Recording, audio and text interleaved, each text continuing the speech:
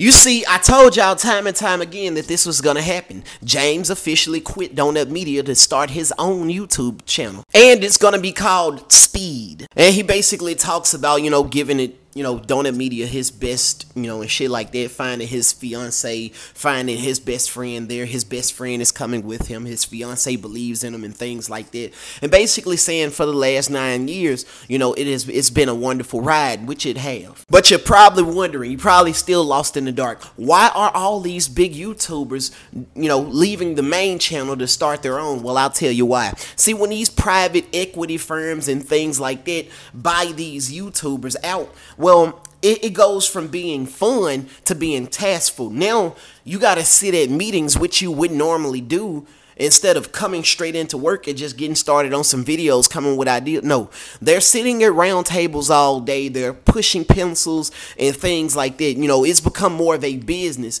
than a hobby.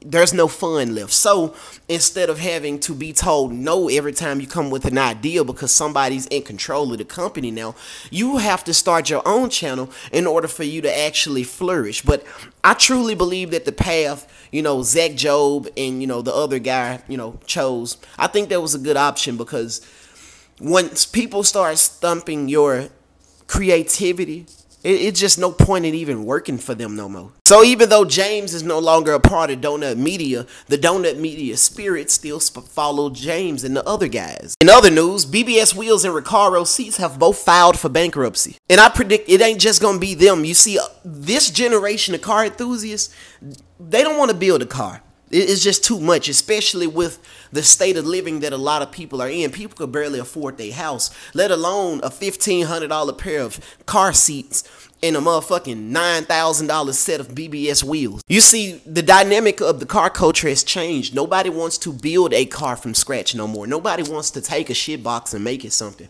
People don't care for these companies enough to actually purchase anything for them. Why? Because you have cars like the 5th and 6th gen Camaro. You have the Hellcats. You have the Type R Honda Civics.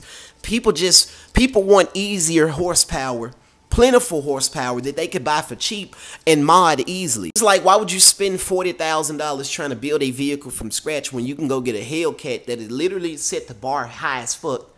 Buy one for about $55,000 to $60,000. Put $8,000 into it, and you have a damn near 900 horsepower beast.